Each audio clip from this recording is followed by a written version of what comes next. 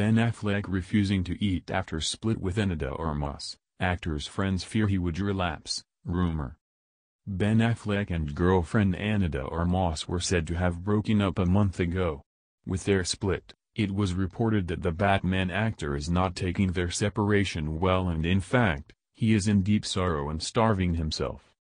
Ben's unbearable heartbreak.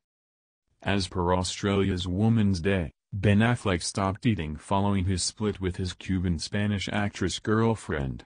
He is now single again, and as a result of his heartbreak, the 48-year-old actor is allegedly feeling so down that he can't do anything, that even eating is so hard to do. He is in anguish, and it seems it will take time before he could go back to his normal self. It caused problems between them when her 007 bosses told her he wasn't good optics for the Bond franchise and not welcome on the red carpet, the tipster told the magazine. Anna kind of saw him differently after that, and he sensed it. It's why he started to obsess about going to the gym. He got a bit too clingy for her, and her career is her priority right now. What's more, Ben Affleck's friends are also worried about him because he could relapse at this rate. They also noticed that the actor is not saying much, but they can truly sense that he is miserable.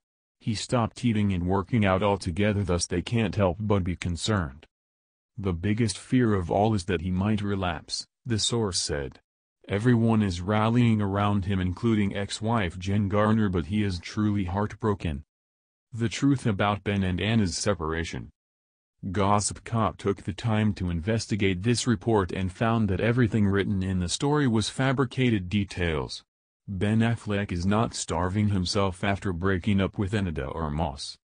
The claims are false because, in the first place, the actor and his girlfriend are still together and going strong. The pair is still so in love and inseparable these days. People also published a recent photo of the two while they were reshooting the upcoming movie Deep Water. They were